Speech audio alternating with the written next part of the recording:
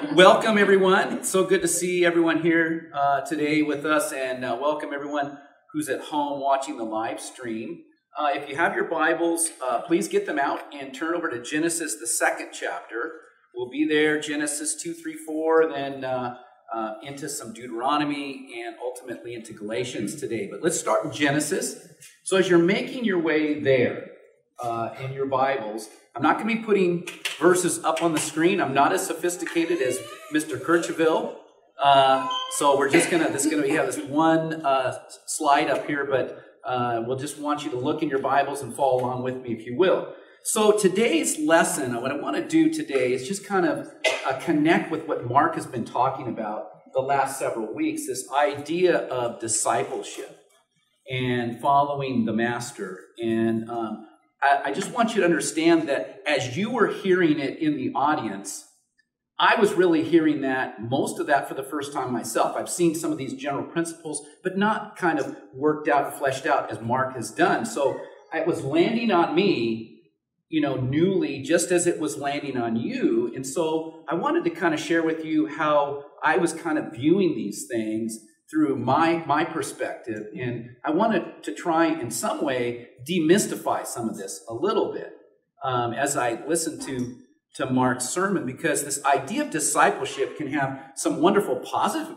connotations to it, because you're mentoring, you're helping people along, but there could be some kind of almost intimidating aspects to this, that, am I trying to take someone's life and control it? Am I trying to take away their free will, a free thought? Am I trying to kind of hunker them down and pin them down in some way? And so there's that kind of aspect. It can kind of be intimidating to think of that. So I never got that aspect of it, because I'm viewing what Mark's saying through this biblical lens of what the biblical record is about how God viewed man. And so let's just start right out at the beginning in Genesis, shall we? In Genesis, in fact, let me just make sure I got my notes all twisted here, so let me get to my first page. Genesis chapter 2. There we go. Starting at verse 7.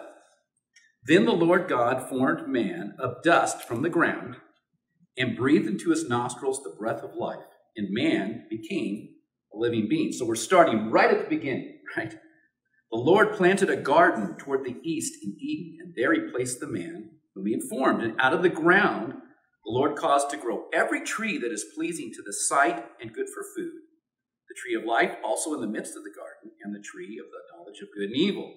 Now a river flowed out of Eden to water the garden, and from there it divided and became 4 rivers. Let's stop right there. So what I want you to do is just try and picture the most idyllic garden setting, tropical setting that you've ever found yourself in. And this is where God has created man and placed him in this beautiful, idyllic setting. And he's told man, you'll see, you have the full run of this entire place. This is all for you. I've created this for you. I've put you in this idyllic setting. I have this very close relationship with you. But then, if you go down to verse 15, the Lord God took the man, put him into the Garden of Eden to cultivate it and keep it. Verse 16, the Lord commanded the man, saying, from any tree of the garden you may eat freely, but from the tree of the knowledge of good and evil you shall not eat, for in the day that you eat from it you will surely die. Then the Lord God said, it's not good for the man to be alone. I'll make him a helper suitable for him. So God put man into this beautiful, idyllic setting, and he loves man so much, he respects man and loves his creation so much, that he gives from the very beginning in the biblical record, man has to choose. He's going to either choose to serve God, or he's going to choose to rebel against God. That's the two choices. God, though, as we will see, he longs for man to choose correctly. He tells man, I want you to choose life. Choose me. In me there is life. Outside of me there's death and destruction. But you must choose. You must choose. So God, in his infinite wisdom, could have just superimposed upon man his will to where man could not have made any choice at all. But he respects man's so much that he gives him the free will choice to choose. Are you going to choose life, or are you going to choose death? You're going to choose destruction. You're going to choose to rebel.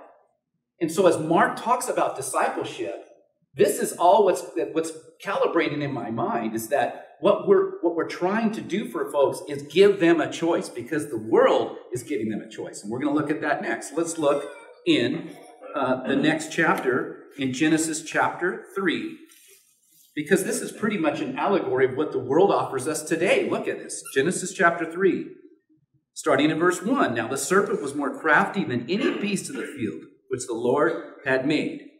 And he said to the woman, indeed, has God said, you shall not eat from any tree of the garden? The woman said to the serpent, from the fruits of the trees of the garden we may eat. But from the fruit of the tree which is in the middle of the garden, God has said, you shall not eat from it or touch it, or you will die. And the serpent said to the woman, surely will not die. Which was a lie and truth at the same time. In some ways, when they ate of the fruit, they didn't instantly die, but they brought death into themselves. So this is what the world offers us. For God knows that in the day that you eat from it, your eyes will be opened and you will be like God, knowing good and evil. And when the woman saw that the tree was good for food and that it was delight to the eyes, that the tree was desirable to make one wise, she took from its fruit and ate. And she gave it also to her husband with her, and he ate. And the eyes of both of them were opened, and they knew that they were naked. And they sewed fig leaves together and made themselves loin coverings. This is very much the story of our life right now, is that the world says, you don't need God. You need what we're going to give you. We're going to give you things that look shiny, that feel good, that are experiential, that are lovely, and they all may be. And that you don't need God. All you need is your personal goodness. And that's all you need. You don't need this structure of religion and that type of thing. And so they're selling you what I would say is the ultimate fake news. Because they are telling you they are changing your eternal address to destruction rather than life. And God always wants us to choose life. Now, ultimately, we see that Adam and Eve, they chose wrong and they're expelled from the garden. You see the same idea of choice in the next chapter with Cain and Abel. Go over to chapter 4. In verse 4, Abel on his part also brought of the firstlings of his flock, of their fat portions, and the Lord had regard for Abel and his offering, but for Cain and for his offering he had no regard. So Cain became angry, and his countenance fell. And the Lord said to Cain, why are you angry, and why is your countenance fallen? If you do well, will not your countenance be lifted up? And if you do not do well, sin is crouching at the door, and its desire is for you, but you must master it. So this is the essential tension of life, is that we are placed into a broken world, and the world is probably more broken now in my 61 years than I've ever seen it. I mean, we're in a real challenging environment in this country right now. And so people need God. They need God. The world's saying, no, you need us. You don't need God, right? And so this whole idea of Mark talking about discipleship is that we are trying to offer to people what God is saying he wants.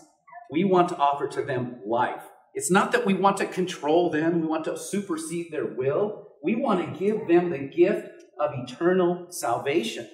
That's what this is about. And so there's one other verse that I want to go to, and then I want to bring my brother Cork up. Because the point of this, the so what of this lesson is a couple of so whats. The first so what is God gives man the free will to choose. And we totally respect that. I love that. I love liberty. I love freedom. I bristle at anything that takes away freedom and liberty because of the biblical record. So that's off the table. It's not that we're trying to interfere in people's lives. We're trying to give people this gift of life to change their eternal address from destruction to eternity. And along the way, there's an abundant life that comes with this as well. Okay. But I want the second so what, to keep this connection. So I want to bring Cork up here because these rhythms that Mark talks about, it's not some rote structured, step by step. I'm going to follow some checkbox thing, and I'm going to get someone. I'm going to talk to them, and it's going to happen this way. Folks, this is just being organically open and aware of what's happening in people's lives, and just opening your life up to them and minister to them where they're at.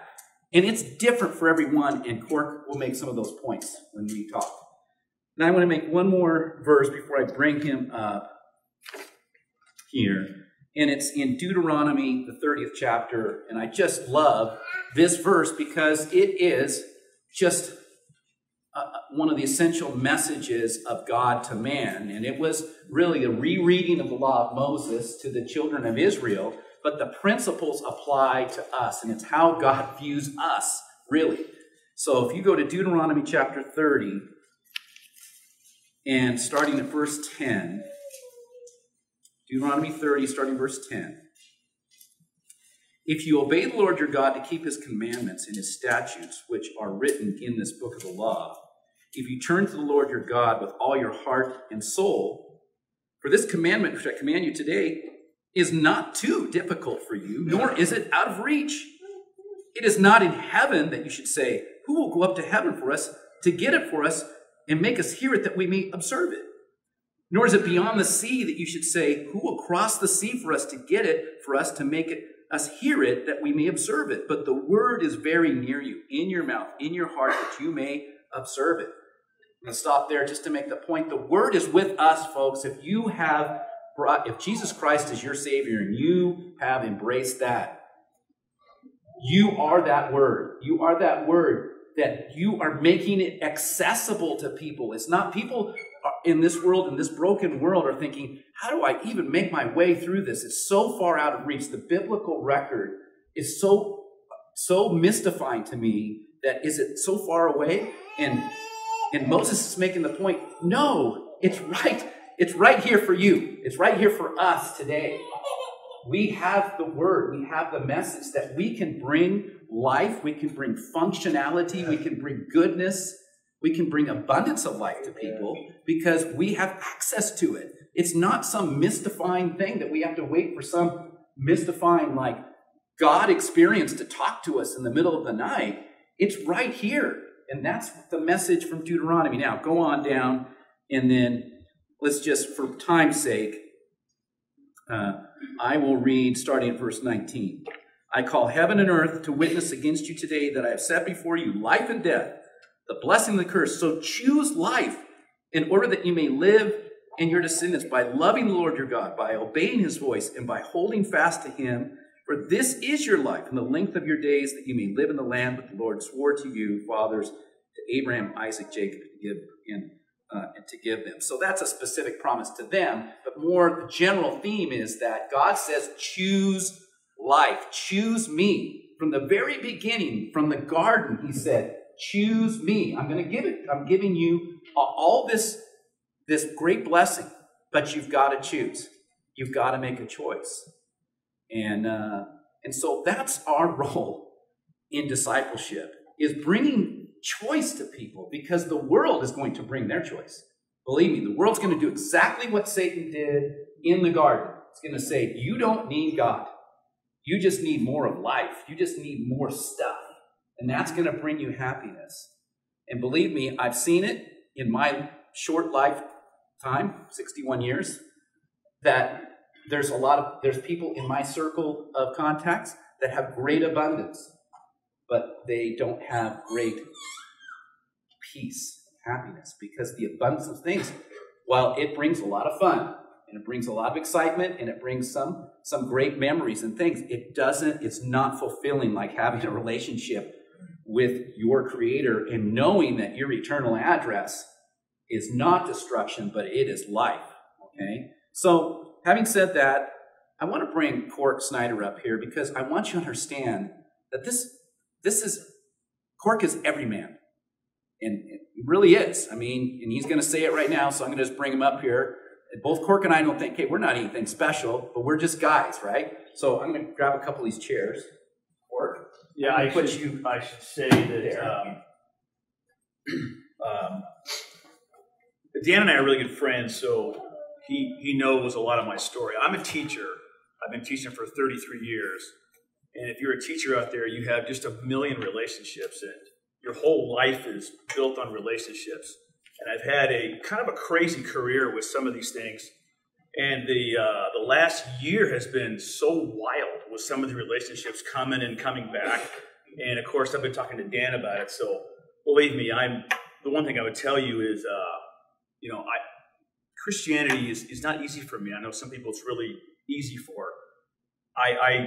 I'm pretty flawed, and I can be moody, and I'm not always the best person to be around.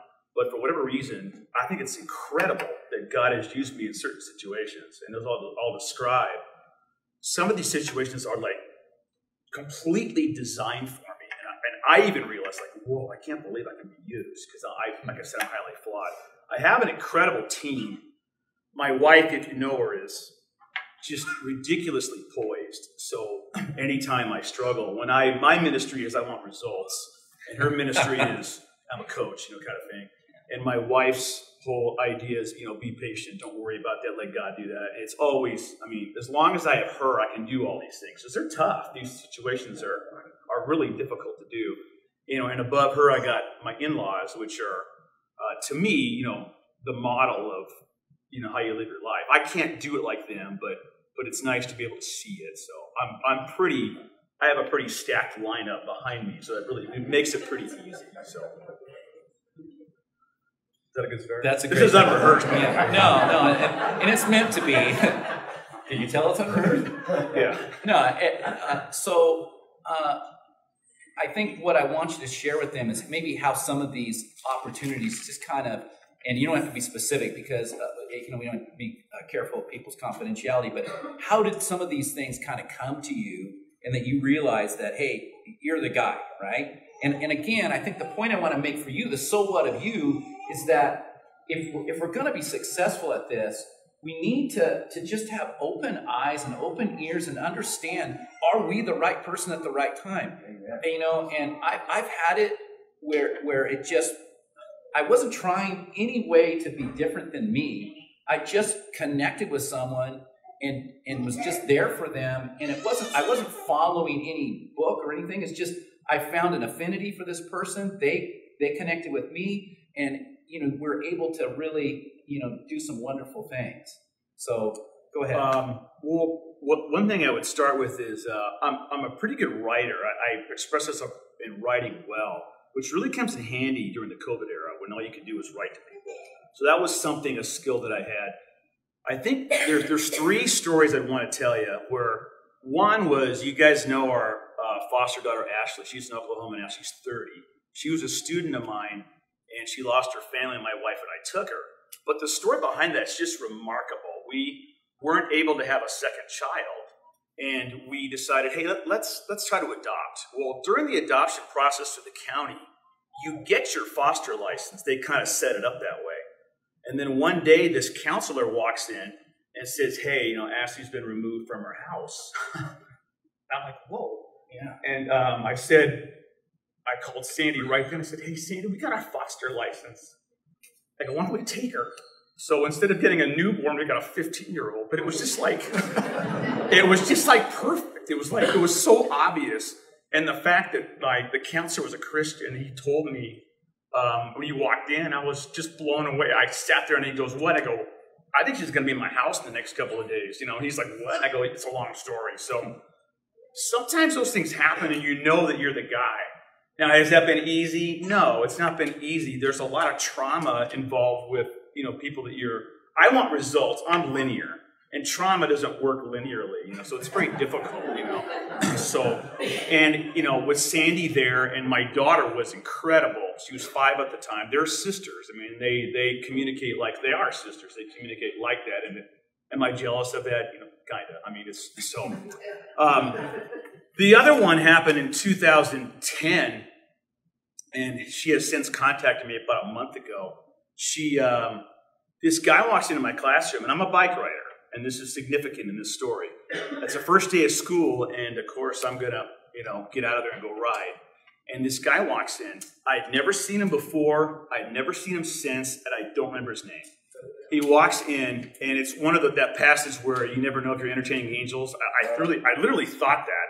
he walks in and he goes, "Are you Mr. Snyder?" I said, "Yeah." And he goes, "This is sort of talk about it." He goes, Hold it together. I know. Hold it together, man. And he goes, I know. It's better if I'm coaching a game. That's just so much easier than this. So, and he says, "Do you know Christina?" And I said, I do. Like, gives the last name. I don't want to give it here. I said, she goes, "She really needs your help." I go, "She needs my help." She goes, "Yeah." She says you could help her. She's probably 20 at this time. I said, "Okay." So I call her, and she's homeless. And she dropped out of college. She's brilliant. And she's dropped out of college, and she's struggling. Her family life is a shambles. And, of course, I call Sandy. I said, "What do you want me to do?" She goes, "Just do what you think is right." So that night she moves in. So she drove over to the house. It wasn't a hard move in when you're living out of your car. So she moves in. Well, that relationship was so interesting. She stayed there for 6 months, and she left just kind of abruptly. She didn't know what to do with us. She would tell me just a couple of weeks ago that, we had stuck our hand out as far as we could, and I wasn't ready to grab it. She left because she kept bringing home animals to save. And one day she brought home 4 birds. And I'm like, you can't just have birds in the house. And I'm remaining calm, and she's getting very animated. "I can't let them." I go, "Oh, gosh," So the next morning she moves out. Well, of course, 10 years later, she's a veterinarian, which, of course, just how God works. And when she called me, she said, "I wanted to call you for years. I just didn't know what to say. I thought you'd be mad." I go, "Oh, I'm not mad." And then she told me she's getting married. And I said, "Great."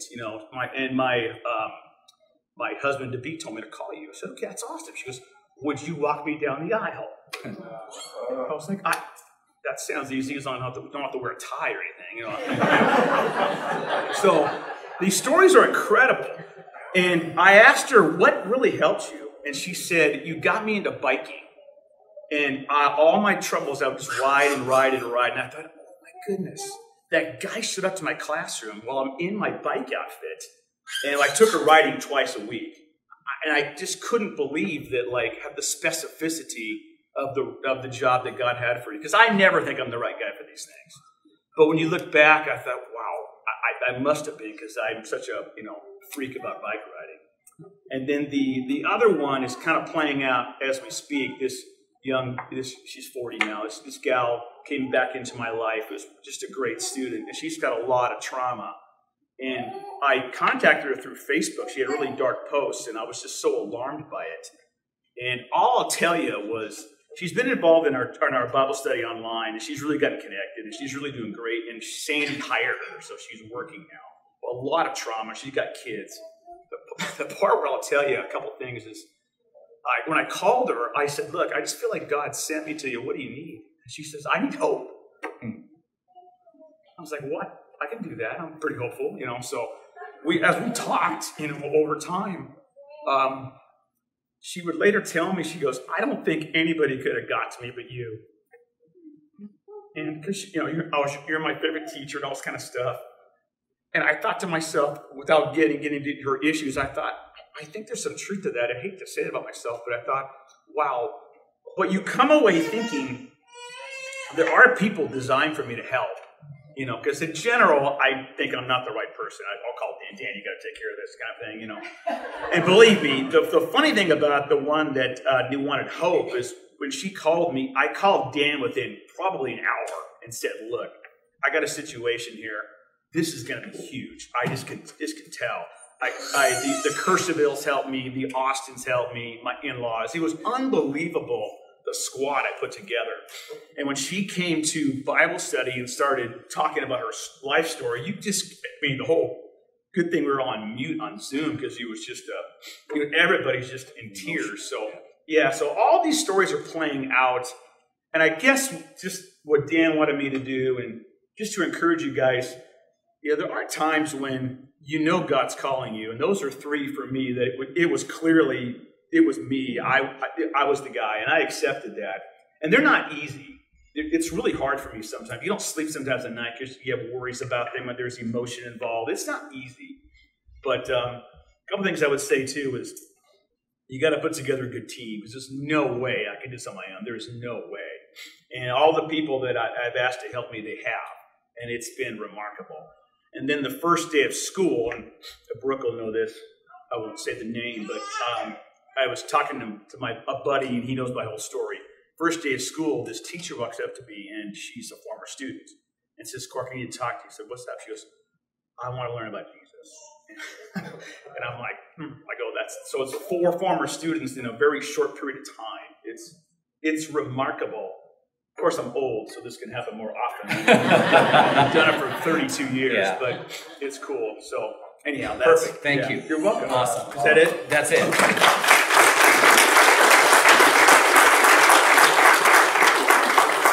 All right, so the takeaways of this is, and Cork will be the first one to say it, Cork's just, he's every man. He's just a guy.